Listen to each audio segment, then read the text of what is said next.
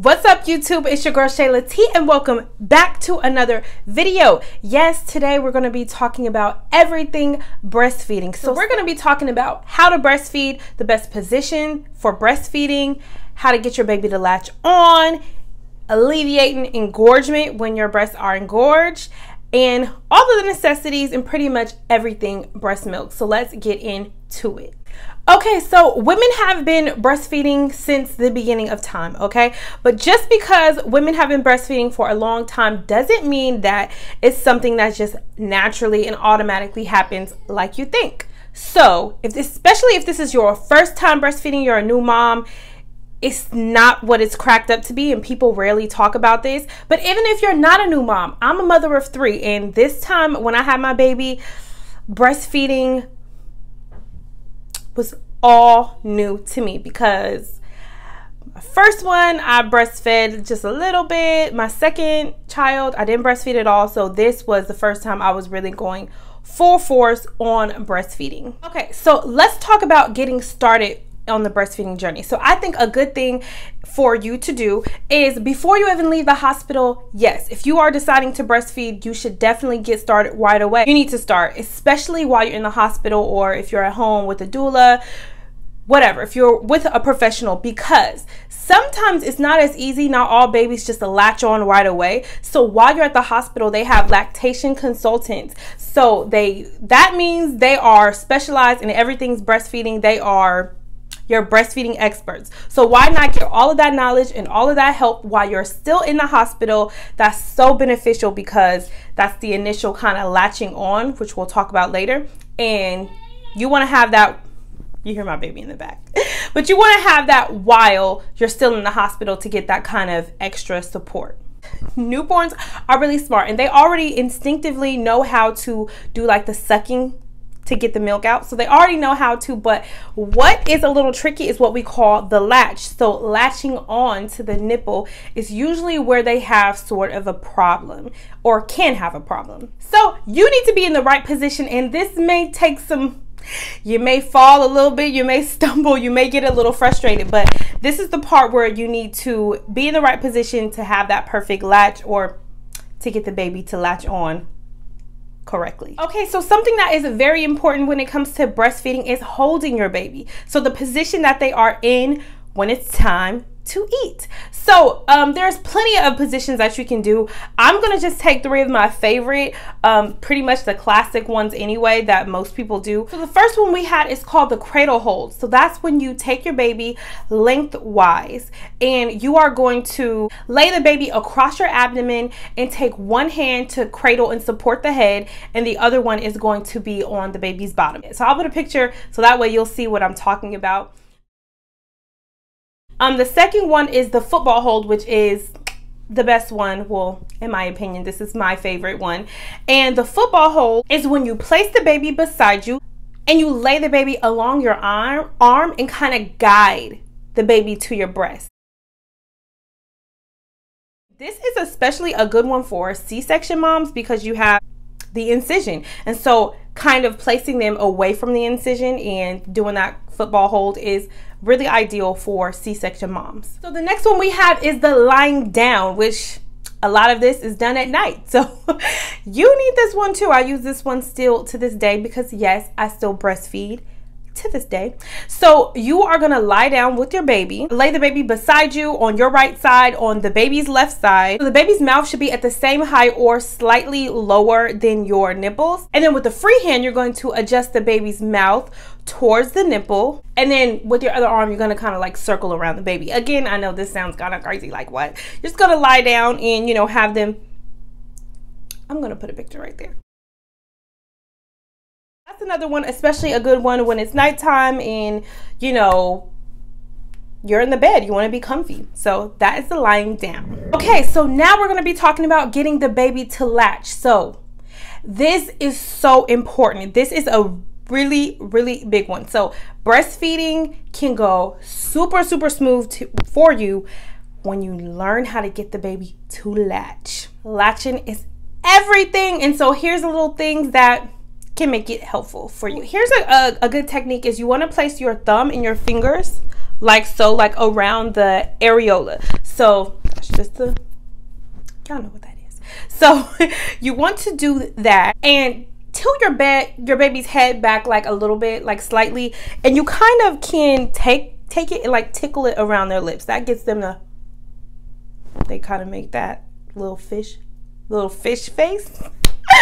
And you kind of want to scoop the breast into the mouth by placing the lower jaw.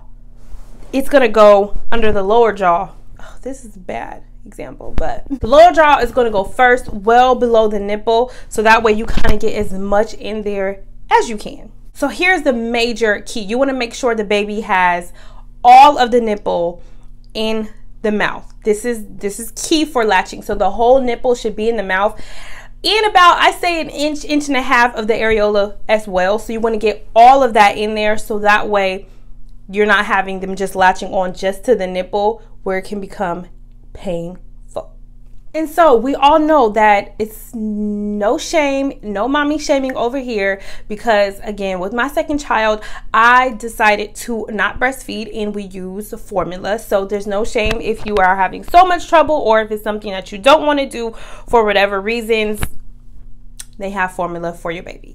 But breast milk is so good for your baby, and especially in the beginning, you have something called colostrum, which is like little clear liquid. It's not like fully the breast milk, but it has so much antioxidants, all the good stuff. It's like a green juice for babies.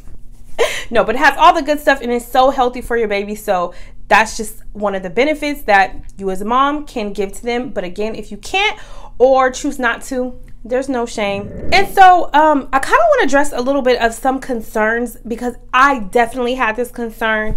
It's hard to really track whether your baby is eating enough. And you can't just like, unless you're pumping, which I suggest, while you're breastfeeding, you can't count the ounces. So you can't just say, oh, it's 6 ounces, it's 4 ounces. You don't know. So sometimes that can be kind of stressful, not knowing if your baby is eating too much, too little. So here's kind of like a rule of thumb for me. Again, I am not a lactation consultant. I am not a professional. So this is all based on my life experience. But if you hear the baby drinking, they're getting enough. You know, determining on how old the baby is. If they are consistently having wet diapers, that means you're doing a good job. So don't worry. I know it's hard and stressful. Like, is my baby eating enough? Because I dealt with this. My baby was very small and I'm like, is he eating enough? It's not enough. But as long as you can hear them drinking, they're swallowing that milk, and as long as they are getting a lot of, wet diapers, as much as they should be, which I will leave a link below of a chart that's like typical, then you are fine, mama. Don't fret, relax, meditate, calm. It's okay. But I know if you are having any concerns, again, I'm not a professional, but you definitely want to contact your child's pediatrician. There is no silly or stupid question, especially when it comes to your baby. So if you have any concerns, any questions, always contact your pediatrician. Even if it's on the weekends or after hours, they normally always have someone on call who can answer your calls. Okay, so let's talk about engorgement. So this is something that can be very painful, very stressful, and annoying. Even if you are nursing all the time, you still can become engorged. And engorged means that you have so much milk just racked up. It gets hard, it gets painful. And so if that happens, it's hard for a baby to latch on to a rock hard breast that's just filled with milk. So a couple of things that have been helpful for me in the past, and I've heard from other mamas, is that for you to stay cool. So you can put some ice packs on your breast, or if you don't have ice packs, some frozen fruit or some frozen vegetables, anything frozen, French fries, whatever, that will work too. Also, I've heard this one from some mamas, is that you can take a warm shower. So warm showers can help, but it does promote like the flow, so you could lose some milk. And I know that's something that you don't want to do, but if you have a lot, or if you have a lot pumped or stored, that will work. But just be careful, because you will lose milk if you take a warm shower. And the most tried and true is pumping. Pumping, getting rid of all that backed up excess milk, that can always help alleviate. But again, if you are experiencing anything that is just not working and you're just in too much pain, always contact your doctor or go into the emergency room, because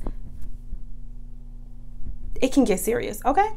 So we're going to talk about a couple nursing necessities that you may need, especially before you get to the hospital, while you're at home, right after you had your baby. A few things that were helpful for me, a little things that you can pick up. We're going to talk about it. So first of all is nursing pads. So if you are a heavy flower and you have a lot of milk like me, you leak. You be leaking like a little cow everywhere. You got everything. So nursing pads are just little pads that you can put into your bra that soaks up that milk, so that way it's not showing through your shirt. Because let me tell you, I had on a white shirt before and breast milk is not white, so I had stains. So nursing pads are very helpful. I got mine in bulk, like a huge one. I didn't need a lot because after I had the baby, I didn't go many places. So you can get that on Amazon or any store. I got a big one. It wasn't that much and it lasted forever. Another thing that I highly suggest you get, and this is not a sponsor video, so I don't have any interest other than yours, is a nursing pillow. Oh my gosh, a nursing pillow is heaven. It saved my back from a lot of back problems, especially those of us who got, you know, an epidural. I had back problems. So a nursing pillow is not expensive. It's a good way to protect your back and, you know, use it for breastfeeding. And last but not least, a breast pump. A breast pump will save you wonders. You can store your milk. You can alleviate engorgement, like I said. A breast pump, they have manual ones. Although I've never had a manual one, they are like cheaper, but they have electric ones that you can just plug in, prop the bad boys, and they just get all that milk out. So a breast pump is what I highly suggest. They are a little bit on this spendy side, so I would check with your health insurance. Some health insurances provide breast pumps free of charge or at a lower charge, and contact the hospital that you are having your baby at. A lot of hospitals have programs set up for free breast pumps or anything. If you're already out of the hospital, I'd say go on Amazon, or maybe if you know someone who recently had a baby who, you know, is not using it. There's plenty of inexpensive ways to try to get a breast pump. Just, you know, kind of see what you have in your area that helps moms out with breast pumps, because they are on the spendy side. All right, so I know that I'm not a professional. I said that a million times. So again, these are just little things that work for me, things that I, you know, kind of like wanted to talk about as far as breastfeeding. Okay, so I want to know what y'all think. Have y'all decided to breastfeed? Yes or no? Even if you don't have any children, will you be breastfeeding? Yes or no? Let me know what you think in the comment section below. I want to know. And don't forget to do some things for me. I need you guys to hit that subscribe button and become notification gang, so hit that bell so anytime I upload you will be the first to know. And I'm out.